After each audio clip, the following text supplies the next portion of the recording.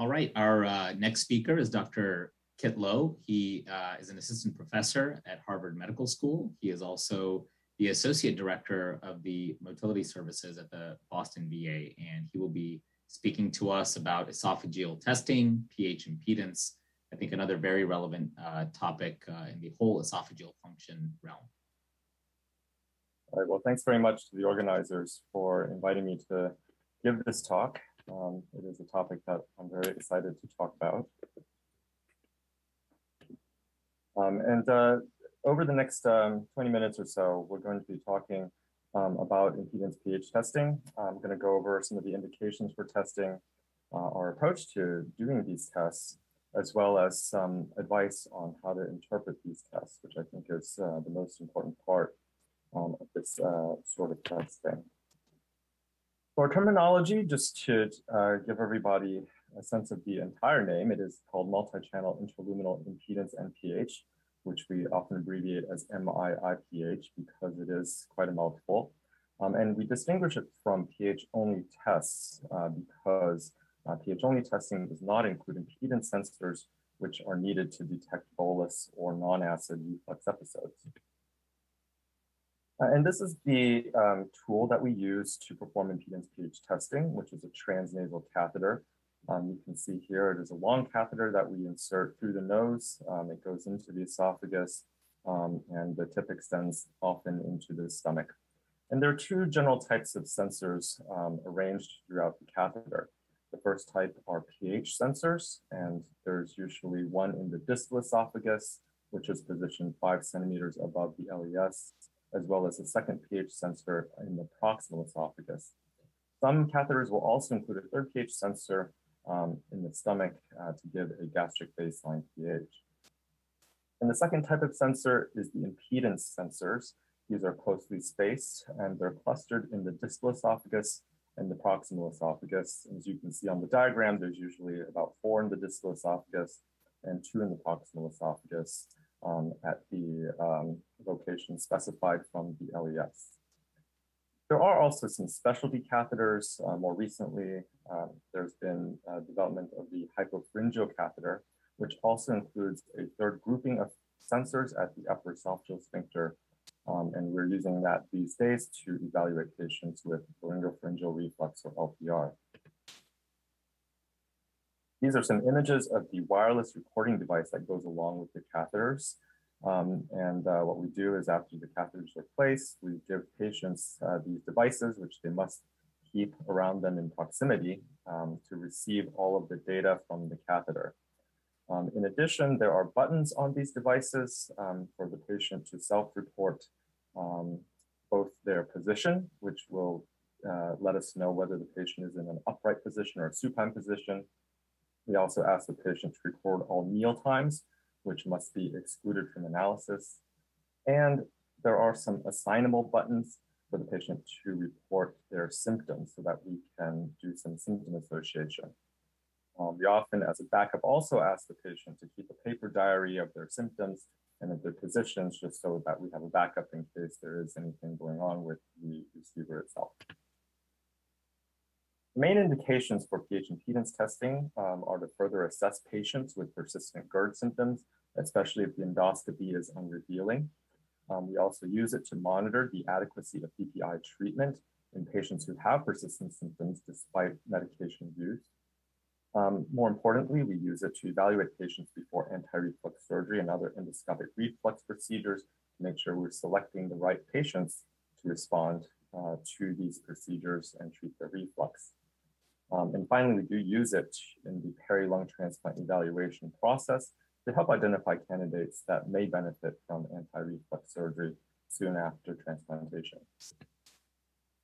One of the big controversies in pH impedance testing is whether to do the procedure off or on PPI. And every year we have our Harvard motility course and we ask our audience this question, and every year we get a different answer. I believe 2 years ago it was split evenly 50-50.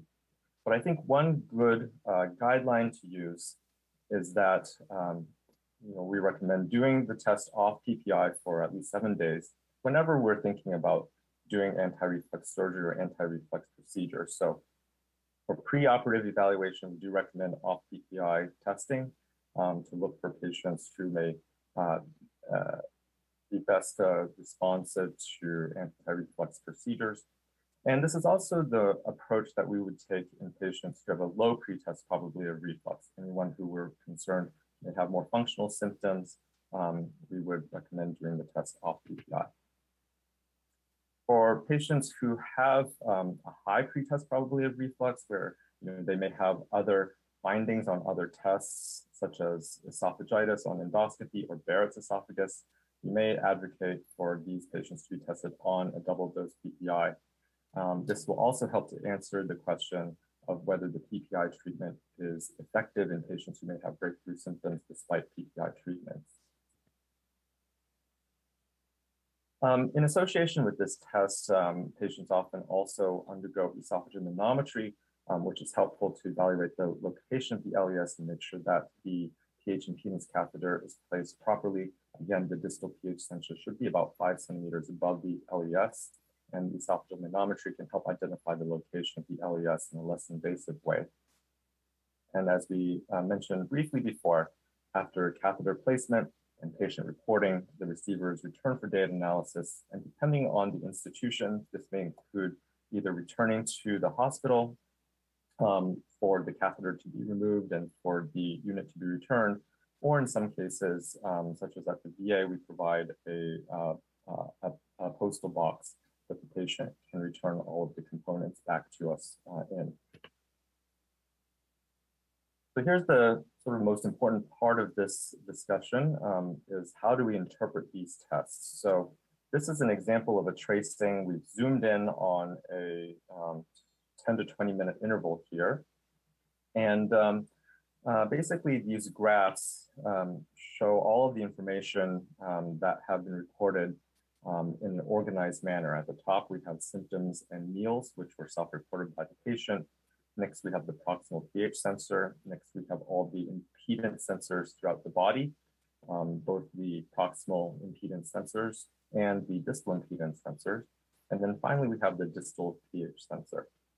And what we're looking for are decreases in impedance at the sensor, because this indicates some passage of bolus material through that portion of the esophagus.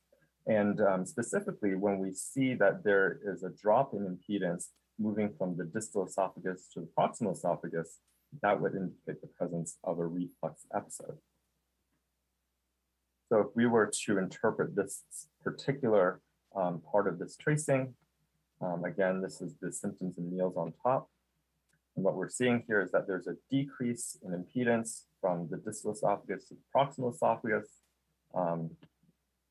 We can also see here that the pH in the distal esophagus at this point is between 4 and 7. So this is weakly acidic bolus. And finally, the patient has indicated the presence of regurgitation symptoms. That's this white dotted line here. And so what this represents is a regurgitation episode that's associated with weakly acidic reflux. The nice thing about impedance testing is that we can also do some computer overlays to help us visualize this information better. So this is essentially the same tracing, but what we've done is overlaid the impedance data with this violet colored overlay. We're still seeing here the drop in impedance from distal esophagus to proximal esophagus, which is representative of a reflux episode. We can actually see here visually that the violet color is sort of the reflux episode itself. This is a pH between 4 and 7, so this is weakly acidic, as designated by the distal pH catheter, or the distal pH sensor. And then there is also the patient's symptom report of regurgitation here. So this is regurgitation associated with a weakly acidic reflux episode. And it is very important that even though the software of the pH impedance machine will pick out these reflux episodes for you, we always want to go back and look through the entire tracing because it's not always accurate.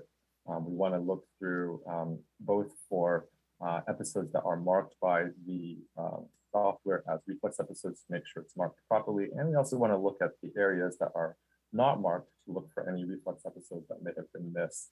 Again, the software is pretty good in terms of excluding the meal times, but there is a very important role that we have as interpreters of manometry to make sure that the computer is doing its job properly. So what constitutes a positive test? So we have a lot of previous data, mostly off PPI data, looking at different thresholds for what would be considered abnormal acid or bolus reflux. And we want to use this data to help guide us in terms of determining which patients have true acid reflux and which patients might benefit from further treatments. So the acid reflux data includes acid exposure time, which is the total percent time where there is an acid reflux exposure in the esophagus, which is divided by the total time of the test. And we also know about the Meester score, which is a composite score, including a lot of these acid reflux components, also to help determine whether patients would respond well to anti-reflux surgery. Fortunately, with impedance testing, we also get bolus reflux data, which can be helpful to determine the bolus reflux or the bolus exposure time in the esophagus, which may also help suggest the presence of bolus reflux that could be causing symptoms for our patients. And of course, the bolus reflux data also allows us to look at the number of total reflux episodes and then separate them also into acid reflux and non-acid reflux episodes, which is better than when we just use pH testing without impedance, which only gives us acid reflux episodes. Again, in order to determine the presence of non-acid reflux, which may be contributing to reflux symptoms. And finally, symptom association is very important.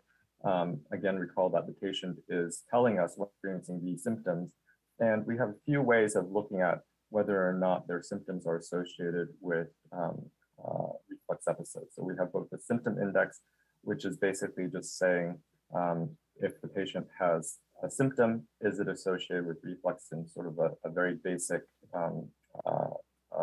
division type of calculation. And the slightly more complicated symptom association probability, which really calculates a 95% probability, almost like a p-value in terms of whether a symptom is actually associated with acid or non-acid reflux episodes.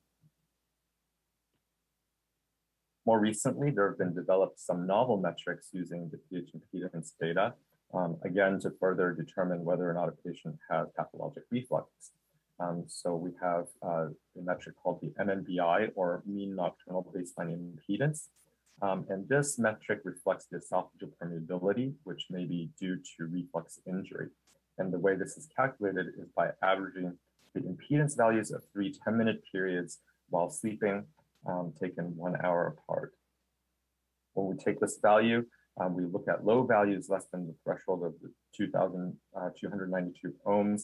And the thought is that low values predict response to PPI and increased reflux severity as reflective of increased esophageal permeability and worsened esophageal injury due to reflux.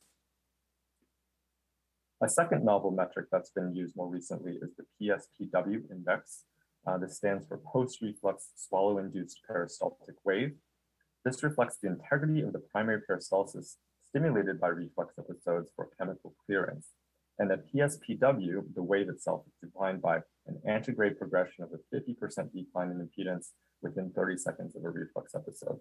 So basically, in a normal person, what we want to see is when there's a reflux episode, there should be some sort of clearance mechanism right afterward for chemical clearance of this reflux. And when that doesn't happen, that's a problem. So the PSPW index, we actually take the number of reflux episodes followed by PSPW. So that's when the appropriate chemical clearance following a reflux episode divided by the total number of reflux episodes. And when there's a low index less than 0.25 or less than 25% of the time, that suggests an impairment of this chemical clearance and relating to increased reflux severity. That may also be a way to look at for patients with pathologic reflux. So a couple of years ago, a group of motility colleagues came together These are really the leaders in our field to talk about how we take all of this data together, all these different metrics, and how can we diagnose GERD with greater accuracy using pH impedance and other tests. And what they came up with was the consensus criteria for interpretation of pH and pH impedance testing.